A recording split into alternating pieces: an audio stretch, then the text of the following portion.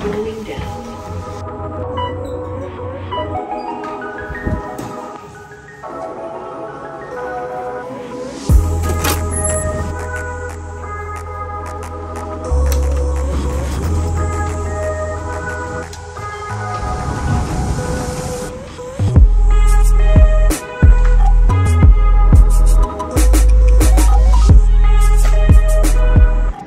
Hey everyone, how's it going? So I just want to let you know I got my car back. Here it is. And so it was about an hour drive from the service center to my house. I did make a couple of stops on the way and had heat the entire time. No warnings came up or anything like that. But yeah, so I went to the service center this morning to pick up my car. I love the service center. No issues with the heat. I kept it about 70 degrees the entire ride up. It is about 40 degrees out right now. The temperature was about 32 this morning. Kept it about 70 degrees, felt comfortable, had my heated seat on one bacon. But yeah, so far so good. I'm very glad to have my car back. I do hope that this new update that's incoming fixes the issue. I do not have the update. I'm currently running, let's see here, 2021.44.30. I guess there's a 2021.44.30.6 that is supposed to keep that little flap open in the front of the car that is causing the issue. So we will see, but I'll give another update once it gets a little bit colder out, driving the car, if I have any other future issues. But yeah, that's kind of where I'm at right now.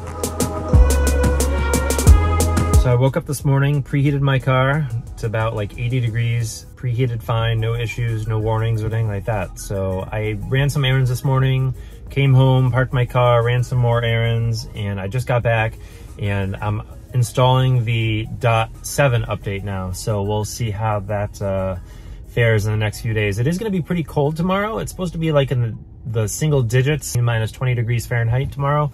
We're supposed to get some really cold Arctic air. I'm actually gonna take the car for a drive tomorrow and try and do some like highway driving and try that out and see if I have any issues. But apparently there is a flap in the very front of your grille. If you go to the front of your Tesla Model Y, I'm gonna throw up some video right now.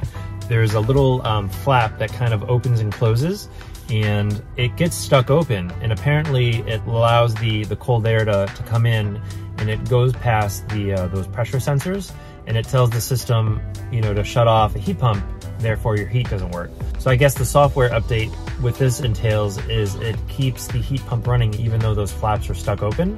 So if you get any ice buildup in those flaps, just go to the front of your car and kind of make sure there's no ice buildup. But I've noticed driving my Tesla, I haven't really had any, like, I don't know how ice buildup would get there unless it's raining or there's precipitation in the air or snow. So I know when I've had these issues, it really hasn't been snowing, it's just been really cold. So I don't know if the compressor down there leaks water, or maybe I might have driven into a puddle. It's so hard to kind of pinpoint exactly what causes the ice buildup on there.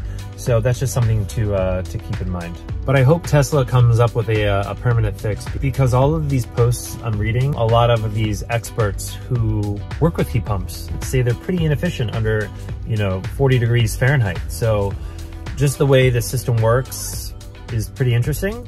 And I just hope Tesla comes up with a permanent fix rather than just a little software update to keep the flap opening, because I don't know if that's going to cause any future issues. If you're an expert with heat pumps and AC and all of that, please leave a comment in the comments below.